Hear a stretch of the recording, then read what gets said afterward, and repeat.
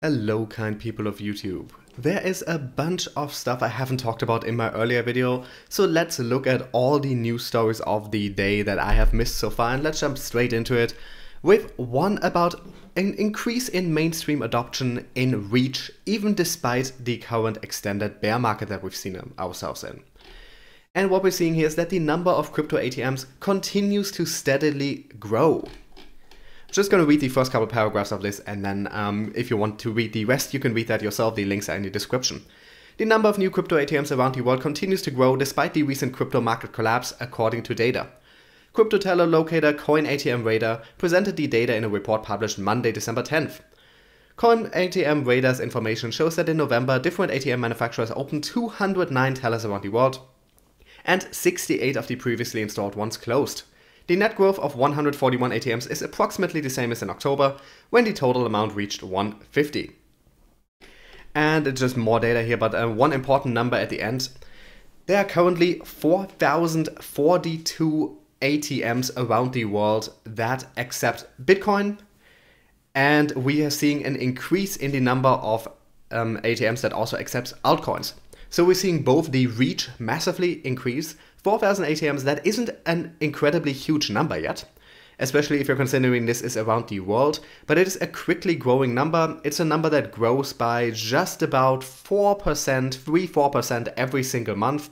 That will only continue growing, and even with this being a relatively low number, of course you have hundreds of thousands of ATMs in any given country. 4,000 crypto ATMs around the world isn't that big a number.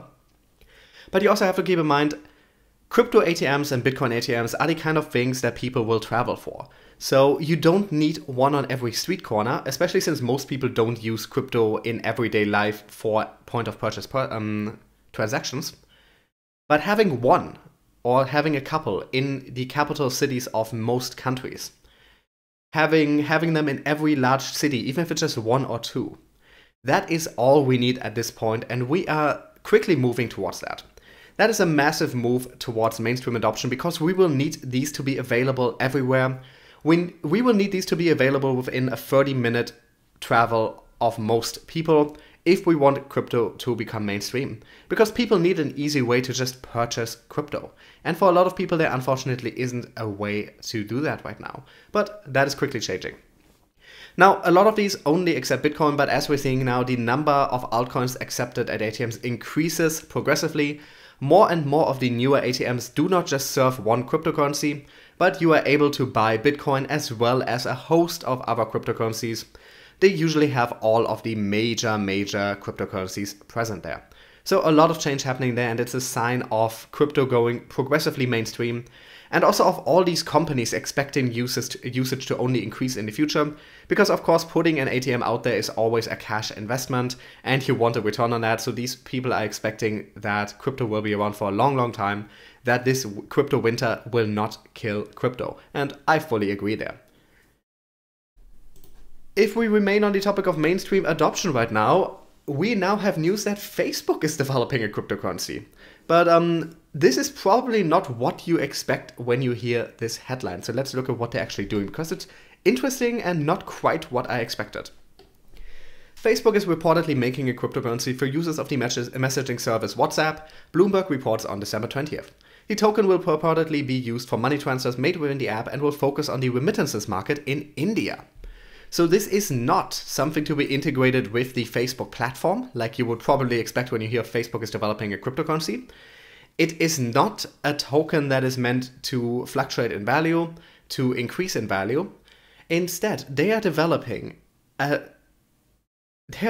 stable coin that is meant to be used for international remittance with a particular focus on India. And there are reasons for this, because here, like it says here, the Indian remittances market is significant. Nearly $69 billion in foreign remittances in 2017. That is almost 3% of the country's GDP. Usually international remittance is way less than that, is way less than 2.8% of a country's GDP. And WhatsApp is incredibly popular in India, over 200 million users. So about 1 in 5 Indians actively uses WhatsApp. And that is a number that the number of rural users at least has doubled in the last year, is only going to go up more. So doing something very interesting here. They're very much aiming for the same problem that some other cryptocurrencies are also looking at international remittance in countries where there's a lot of unbanked and underbanked people, as India currently still is. India is developing incredibly quickly, but almost all of that development is happening in the large cities. And India has a problem where all of these people that are getting highly educated, and make no mistake, there is incredibly good education available in India. And a lot of the 20-somethings there right now are incredibly well educated, have very good degrees, can work pretty much any job perfectly, speak multiple languages. All of these incredibly educated young people are leaving. And the ones that are still around, they're all in the big cities. So there's a massive gap being developed between the wealth in cities and on the countryside, the standards of living in the cities and on the countryside, and a lot of other things. And one of them is that in these cities, pretty much everyone is banked. Everyone has access to global finance, proper access, easy access, and the same access that pretty much everyone else around the world has. On the countryside, that isn't always the case. A lot of people don't have bank accounts, don't have access to bank accounts. And something like a cryptocurrency integrated in an app that most of them are already using in WhatsApp, especially if it's a stablecoin where you can feel relatively secure, that is the kind of thing that will be very, very useful. Now, as I just mentioned, a lot of the highly educated young people from India are leaving the country. Most of them moving to the United States or the EU. A lot of them also moving to the Middle East or to East Asia. For instance, to Japan or Singapore, where there's a lot of great jobs, especially great tech jobs. So all of those people moving to other parts of the world, and a lot of them are young people who grew up on the countryside, moved to the big city to get educated, and left their country and are now sending money back to their families. And that is exactly where something like this will come in useful. This is also what other companies are working at, what other cryptocurrencies are aiming at.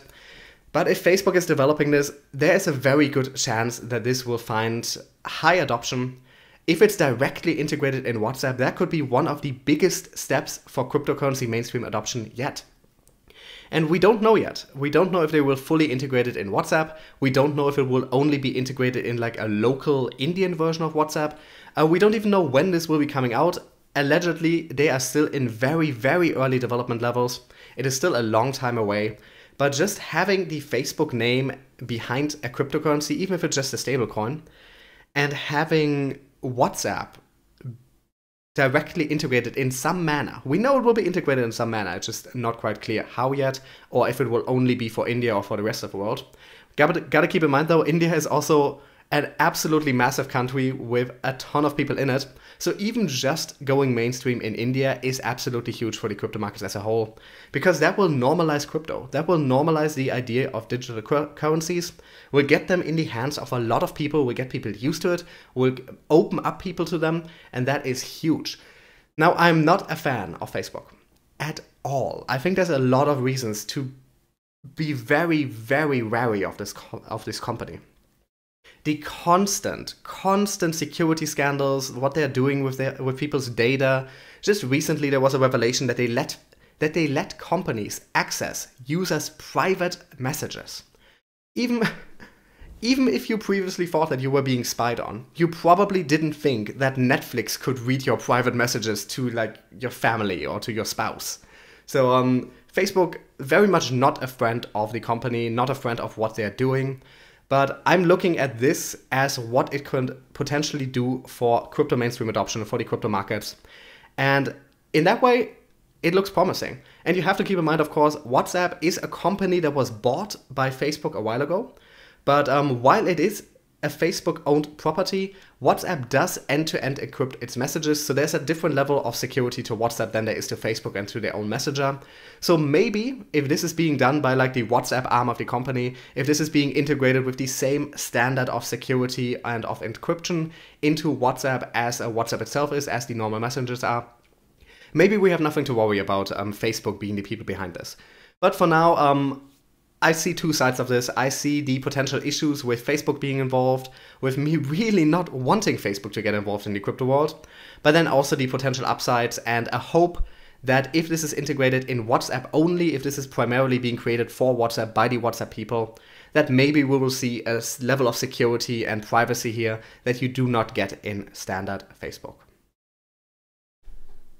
Let's have some news about Ethereum, because something very interesting has happened here that a lot of people have been predicting would happen at some point, and we've seen kind of similar things being done before, but this is the first time it was done in this manner, and it's quite significant.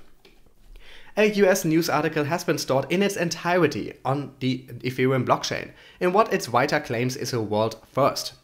Maria Bustillos, I probably mispronounced that, I'm very sorry, editor with the journalist-owned popular news site, announced Monday that she had archived an article originally published in Death and Taxes magazine onto Ethereum in full, as well as storing its hash on the IPFS protocol.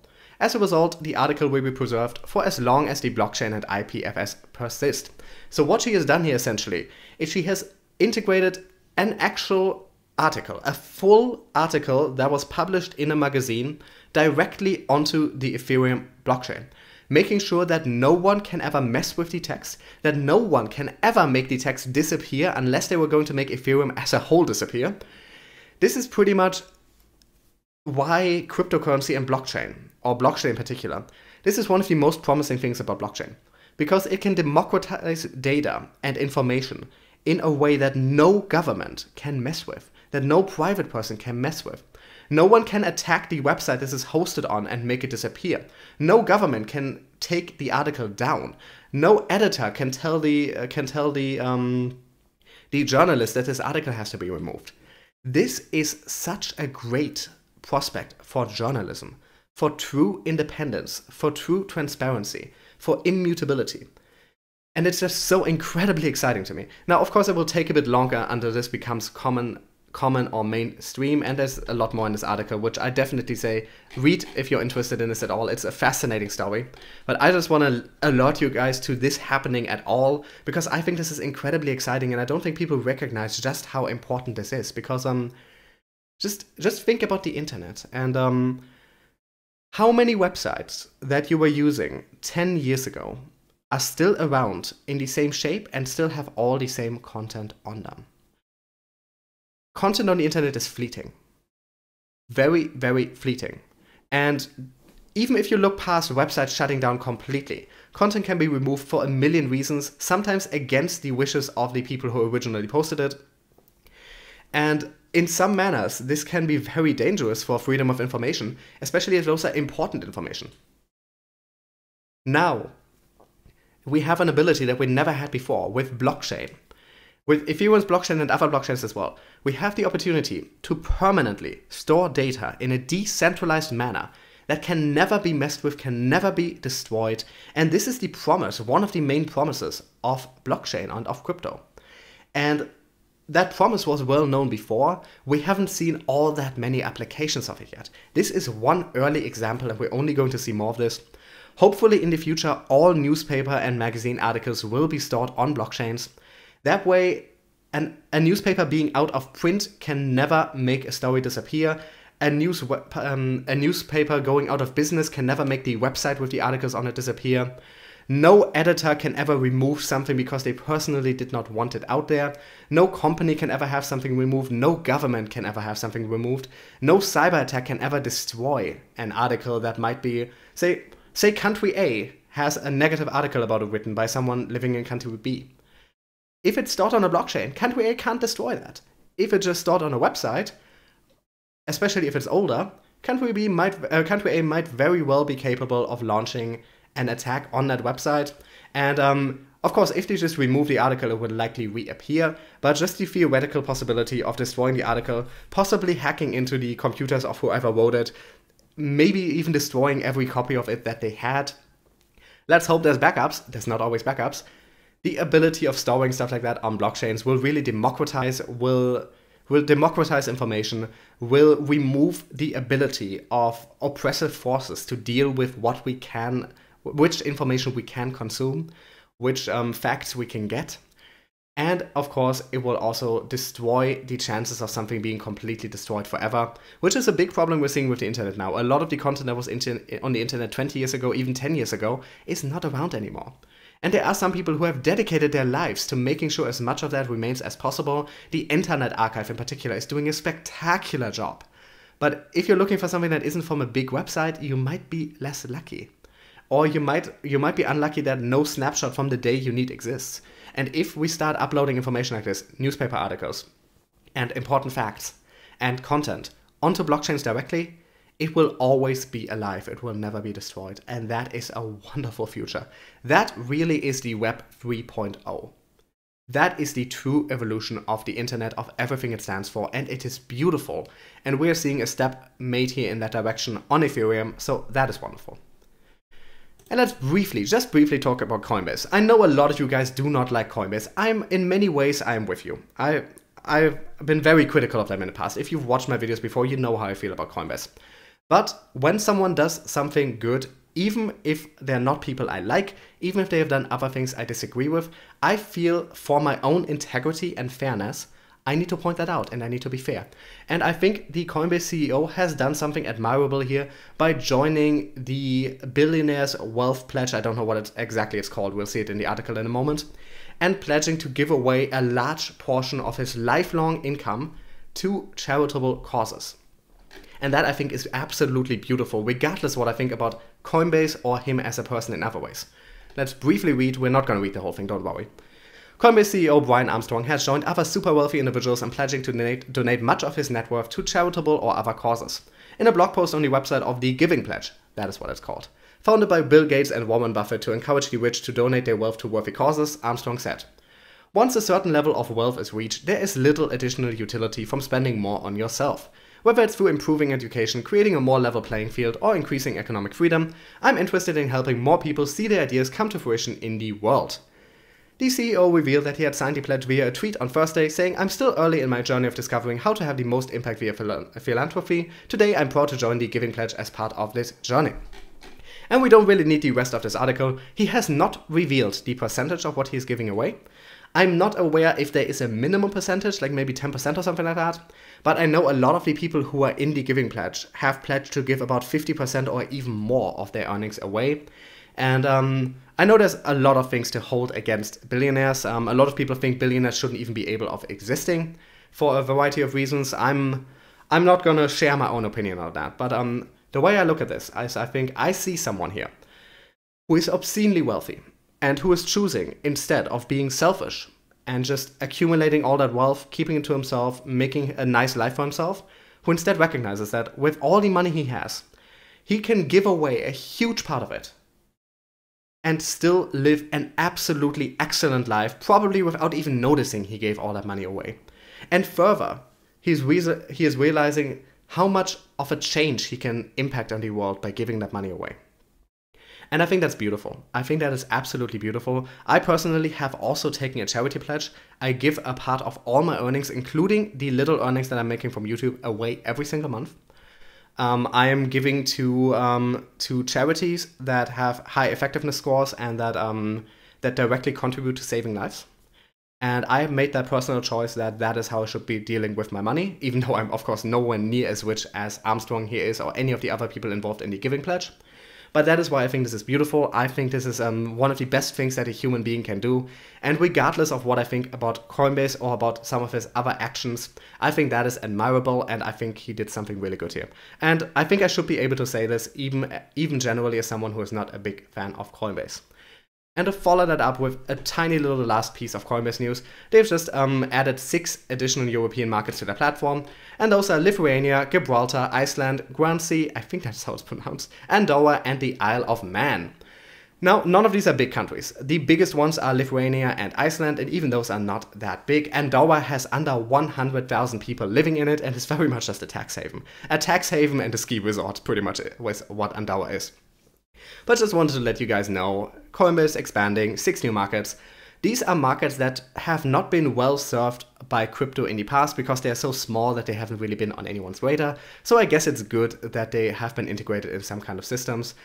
This is not the huge expansion that some articles are describing it as, because when you hear 6 regions, that sounds big, but these are all tiny regions, but still good to have these regions connected to the crypto world in a way that a lot of them weren't before. And we're going to see more and more market penetration like this in all places around the world. So some relatively good news coming out of Coinbase. I'm just waiting for them to finally add XRP. I mean, most of us are probably waiting for that, aren't we? I think we are. Anyway, with that, I'm going to end this video. Just wanted to give you guys a little update on some less huge, but still, in my opinion, important and interesting stories that I haven't talked about yet. Hope this video was of value to you, that you learned something and that you got some new perspectives from this. As always, thanks so much for watching. All the articles linked in the description. In the description, you will also find links to my social media pages, as well as ways to monetarily support the channel. Any tiny amount is much appreciated.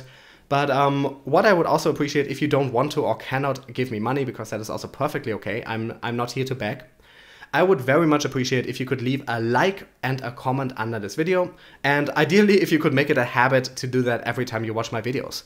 Because I know all YouTubers tell you to do this, but it's because it really, really helps. It helps incredibly much.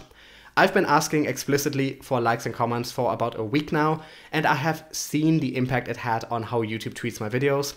I've noticed you guys have been commenting, liking so much more. Thank you so much for that. And because of it, as a result, the YouTube algorithms have been so much nicer to me. Have been showing my videos to a lot of new people. A lot of new people have found the channel because of how nice you guys have been in leaving likes and comments. So if you like my videos, if you find some value from my daily videos, I would really appreciate if you could just make it a habit to leave likes and comments. Because that is how you can help me in seconds without really investing anything except a few seconds of your time. So if you could do that, I would much appreciate that. And I'll be back with another video, as always, tomorrow.